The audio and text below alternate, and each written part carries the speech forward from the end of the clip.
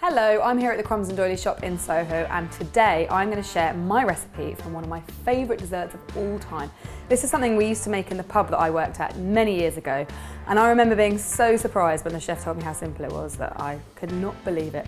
It's Banoffee Pie, and I'm going to share the recipe with you right now. Now, you've probably all heard of Banoffee Pie, and many of you will have tried it as well, but you might not know two really interesting facts about Banoffee Pie. The first one is that banoffee doesn't refer to bananas and toffee like you might think. It's actually banana and coffee. It was originally invented in the 70s, so I guess that kind of combination was a bit more of a hit back in the 70s. The second interesting fact is that it's one of ours. We, the English people, invented it. You probably thought it was American or something because it's awesome and full of yummy sweet things, but actually we invented it back in the 70s. First, we're going to need to make the buttery biscuit base, and I've already greased and lined the base of a 9-inch loose bottom pan. You definitely want to use a loose bottomed or a spring form pan, because when it comes to turning this thing out, it's going to be really, really hard if you don't have either of those tins. So into my food processor, I'm going to put 200 grams of digestive biscuits and 75 grams of lightly toasted pecan nuts. And I'm going to give those a blast until they're the texture of sand. And then I have 100 grams of melted unsalted butter. I'm just going to pour that in while the process is still going round.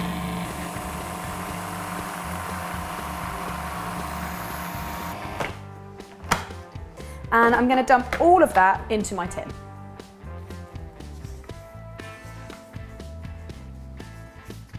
And once I've spread it out mostly with the spatula, I'm then going to get my fingers in there and use them to just press it all over the base and up the sides of my tin.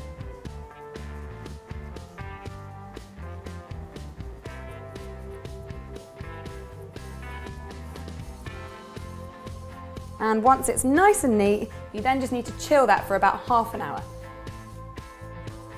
So my buttery biscuit base has been in the fridge chilling out for about an hour. It's nice and firm, so now it's time for the next bit, which is to bring in our hero, which is the condensed milk Dulce De Leche we made last week. So I'm just going to use this whole can and I'm going to spread it out all over the bottom.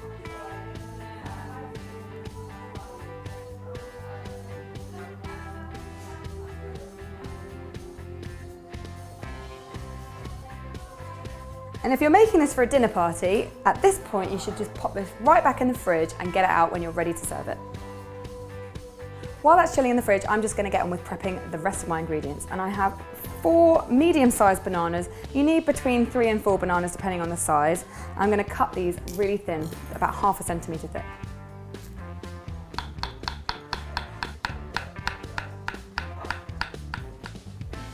Okay, I'm ready to serve it now. So I've got my bananas prepped. I'm going to leave the cream till last, and now I'm going to arrange the bananas all over the top of my Dulce De Leche.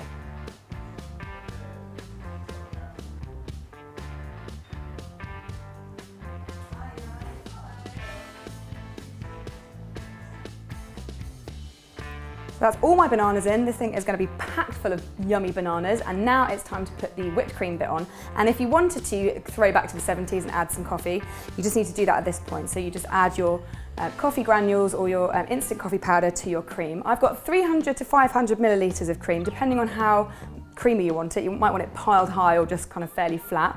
And I'm going to add 1 or 2 tablespoons of caster sugar before I whisk it.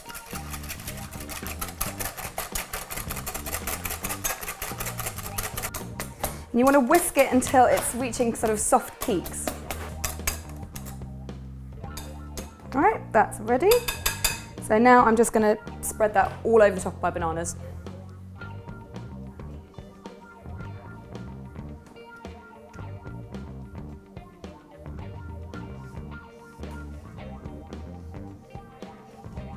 And once you've spread the whole lot on, you can leave it like that, or you can finish it with some pecans or some grated chocolate.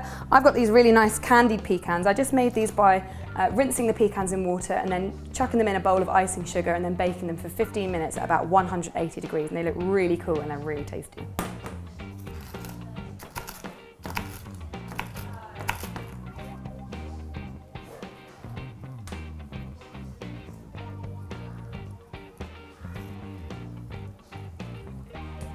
And once you've done that, it's time to get it out of the tin.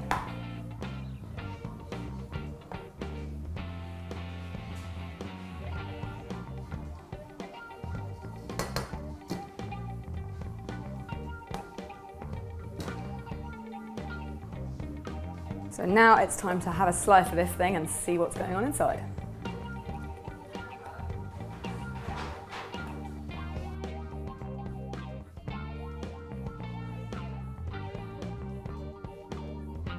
Right, let's see how this tastes. It certainly looks amazing. Let's give it a go.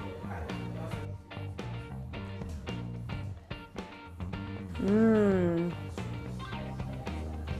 That is so good. Because I didn't add any extra sugar to the Dulce De Leche, it's perfectly balanced, really yummy, and all the pecans in the base are really coming through as well. Oh, I'm gonna have a bit from the side.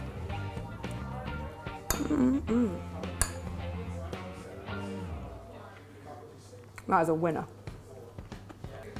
Thanks so much for watching. I hope you've enjoyed this video, and I hope that Banoffee Pie becomes one of your favourite desserts as well. And if you do make it, let me know by hashtagging Cupcake Jemma on Instagram and Twitter. If you haven't subscribed to my channel already, then you can do that by clicking on the link at the end, and that means you'll get an email every week, every time I upload a video, so you'll be one of the first people to watch it and you'll never miss a thing.